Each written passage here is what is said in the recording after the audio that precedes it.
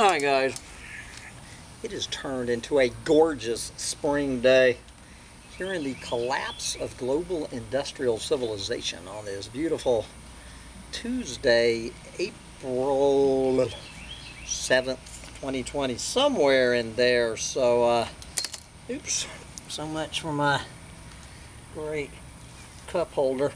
So it's now about 6 p.m. and I'm finally getting around to my Collapse Chronicle of the day.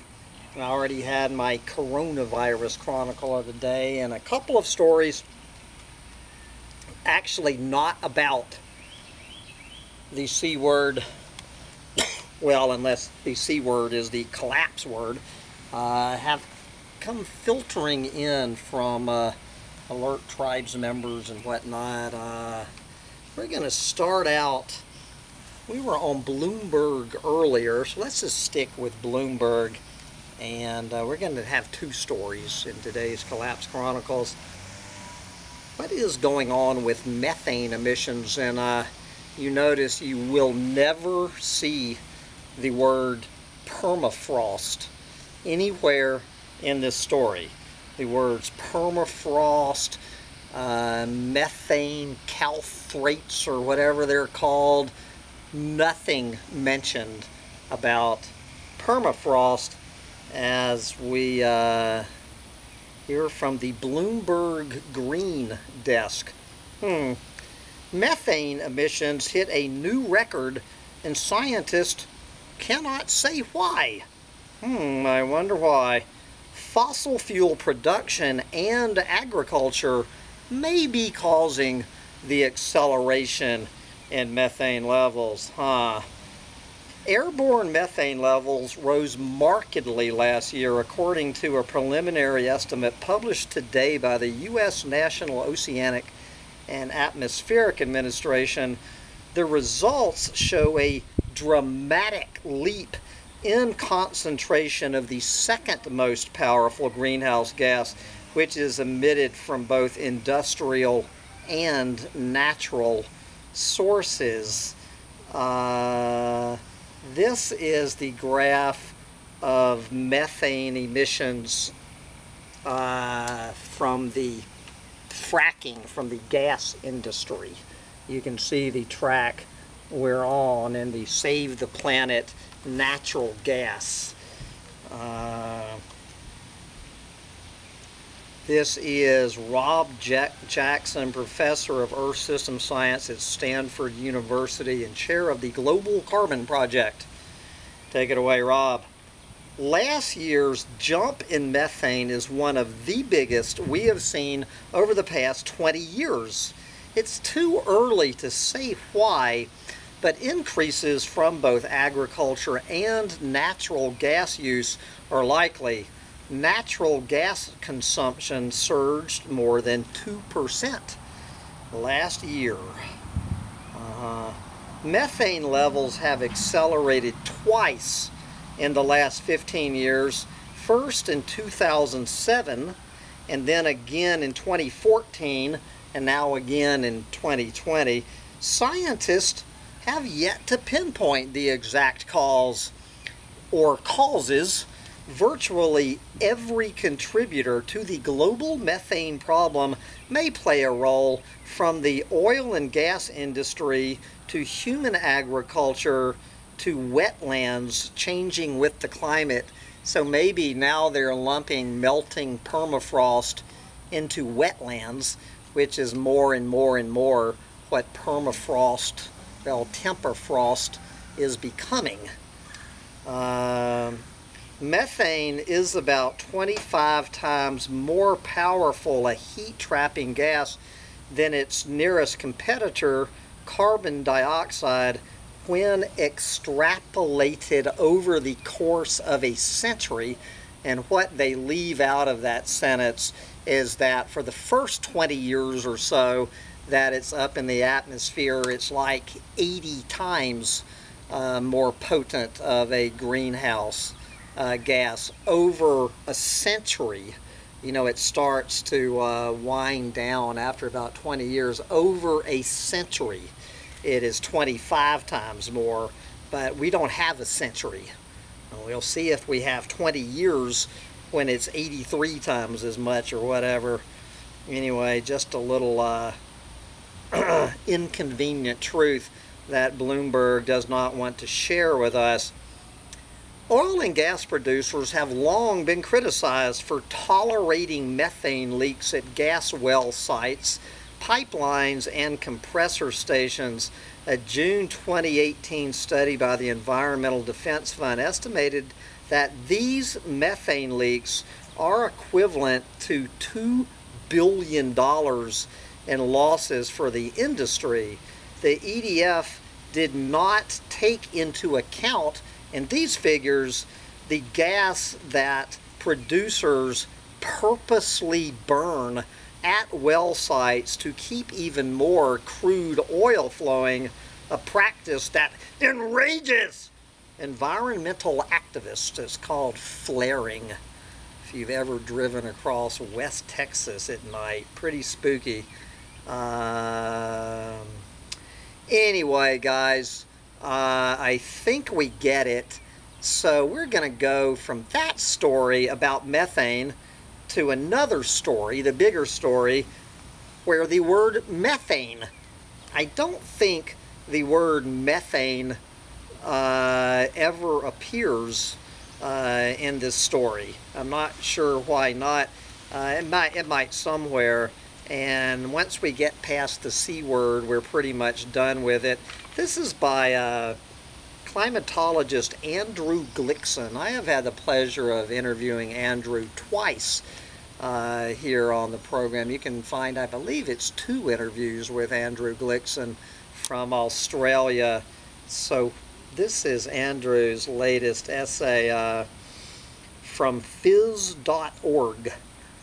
Phys.org, meaning physics.org. This is Andrew Glikson and being Andrew Glikson. While we fixate on the C word, Earth is hurtling towards a catastrophe worse than the dinosaur extinction. And this is just kind of greenhouse gas emissions 101 for people just getting down into this rabbit hole.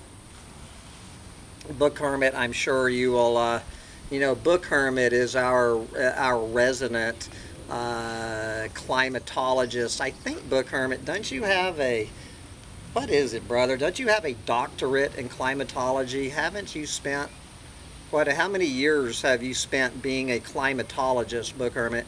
Would be sure to weigh in on this. I love joking around with Book Hermit. We all love Book Hermit here. Anyway, we're going to forget about Book Hermit for a moment and get back to reality and come over here. And what does Andrew Glikson have to say to Book Hermit? At several points in the history of our planet, increasing amounts of carbon dioxide in the atmosphere have caused extreme global warming, prompting the majority of species on Earth to die out. In the past, these events were triggered by a huge volcanic eruption or asteroid impacts. Now, Earth is heading for another mass extinction, and human activity is to blame. I, meaning Andrew Glikson, I, like Book Hermit, I guess, I am an Earth and paleoclimate scientist and have researched the relationship between asteroid impacts, volcanism, climate changes, and mass extinction of species. My research suggests the current growth rate of carbon dioxide emissions is faster than those which triggered 2 previous mass extinctions, including the event that wiped out the dinosaurs. The world's gaze may be focused on the corona panic right now, but the risks to nature and humanity from human-made global warming and the imperative to act remain clear. Many species can adapt to slow or even moderate environmental changes, but Earth's history shows that extreme shifts in the climate can cause many species to become extinct. For example, about 66 million years ago, an asteroid hit Earth. The subsequent smashed rocks and widespread fires released massive amounts of carbon dioxide over about 10,000 years. Global temperatures soared, sea levels rose, and oceans became acidic. About 80% of species, including the dinosaurs, were wiped out. And guys, I just have to admit, I'm a little bit confused here. It sounds like that what Andrew is saying is that it took 10,000 years for the dinosaurs to go extinct from the asteroid strike, and I mean, I don't know. You know, I think that what you were always taught in school was, you know, the asteroid hit on Monday afternoon, and by Tuesday morning, the dinosaurs were extinct. That's the way I had always understood it, but I don't think it happened that way, and I don't think Andrew does either. But over the 10,000 years following the asteroid strike, 80% of species were wiped out. It's 10,000 years. 80% of species were wiped out. I think we're trying to cram 10,000 years into about 100. Okay, about 55 million years ago, global temperature spiked again over 100,000 years or so. The cause of this event, known as the Paleocene-Eocene thermal maximum, is not entirely clear. Oh, the M word does show up here. One theory, known as the methane burp hypothesis, posits that a massive volcanic eruption triggered the sudden release of methane from ocean sediments, making oceans more acidic and killing off many species. I'm going to go over to his link to the methane burp hypothesis. It has a link to the methane burp hypothesis.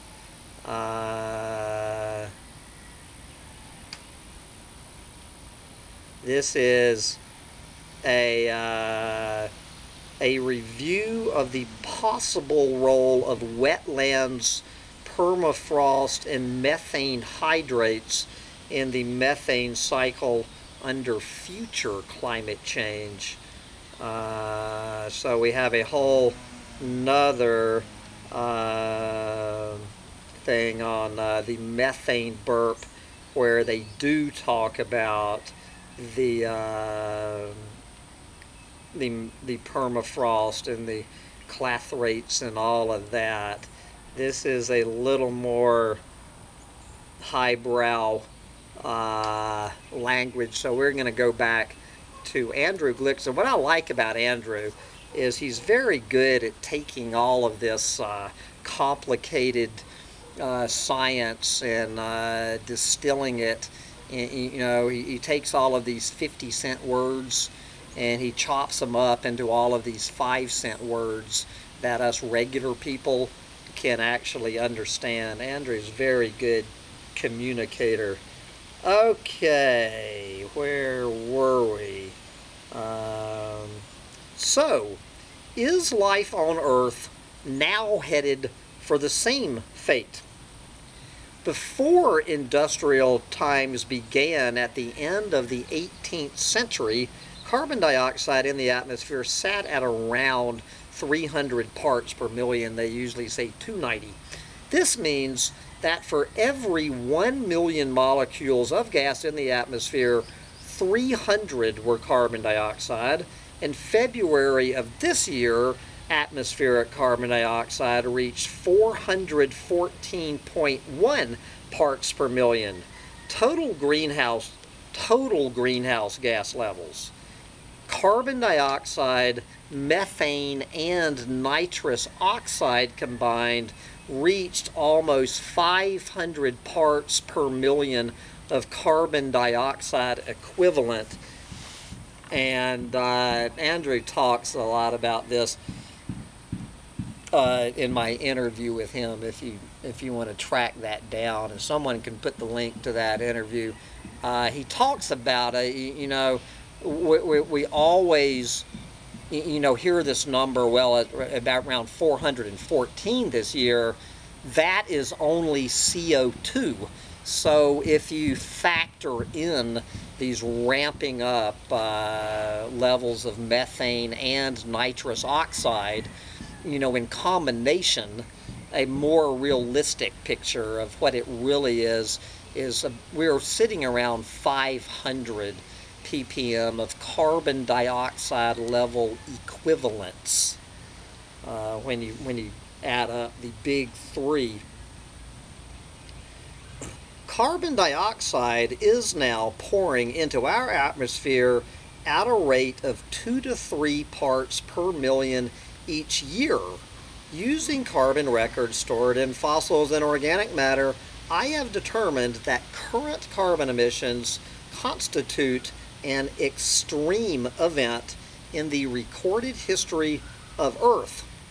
My research, and I think Andrew's been doing this for 40 or 50 years, my research has demonstrated that annual carbon dioxide emissions are now faster than after both the asteroid impact that eradicated the dinosaurs, about 0.18 parts per million CO2 per year, and the thermal maximum of 55 million years ago, which I don't know how they arrive at this, about 0.11 parts per million CO2 per year.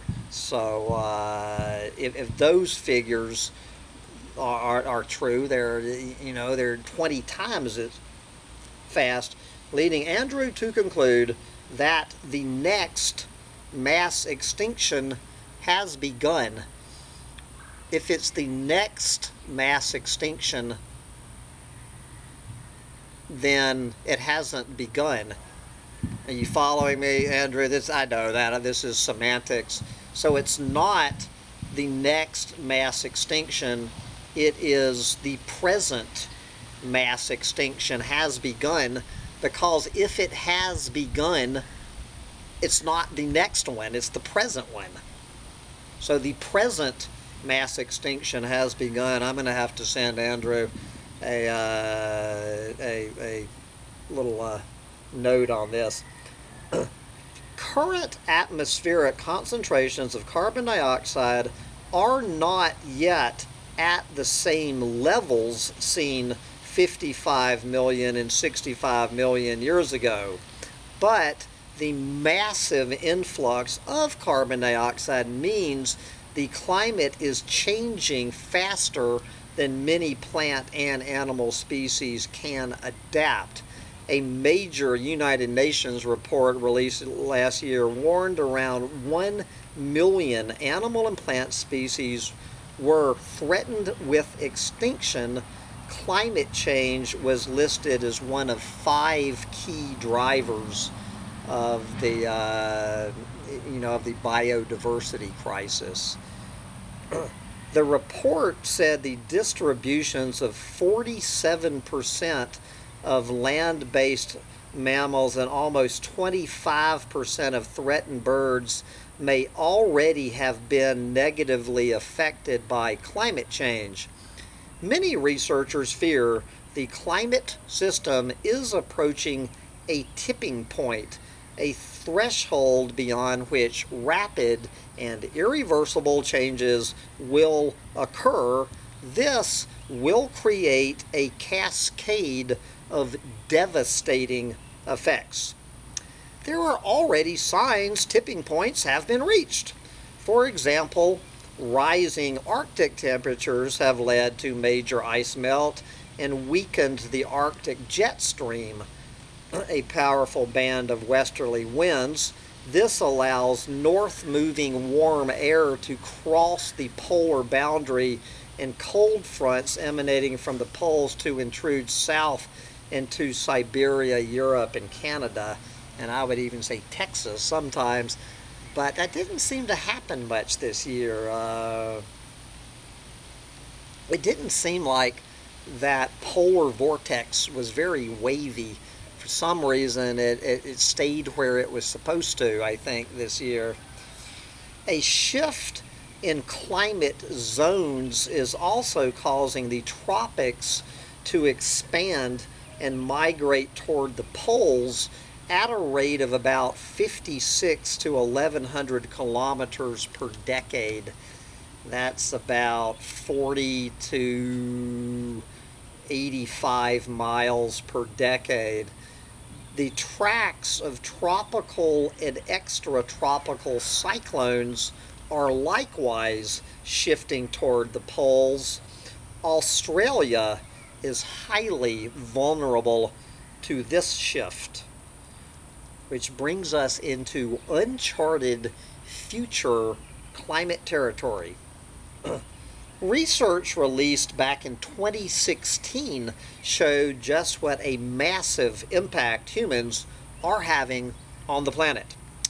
It said while the Earth might naturally have entered the next ice age in about 20,000 years' time, the heating produced by carbon dioxide would result in a period of supertropical conditions, delaying the next ice age to about 50,000 years from now.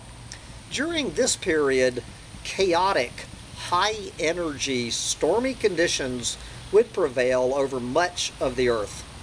My research suggests humans are likely to survive best in subpolar regions and sheltered mountain valleys where cooler conditions would allow flora and fauna to persist. Earth's next mass extinction, meaning the one that has already begun, is avoidable if carbon dioxide emissions are dramatically curbed and we develop and deploy technologies to remove carbon dioxide from the atmosphere. If we just develop those vacuum cleaners to suck that stuff right out of the air. But on our current trajectory, human activity threatens to make large parts of the Earth uninhabitable, a planetary tragedy of our own making. That is exactly what it is. With or without climate change, we have a planetary tragedy of our own making. It's just that climate change is going to put the final nail in the coffin. That everything else we have come up with doesn't manage to do it. Oh, by the end of the century, don't worry, climate change will mop up whatever else stupid thing that we have done to take this planet down.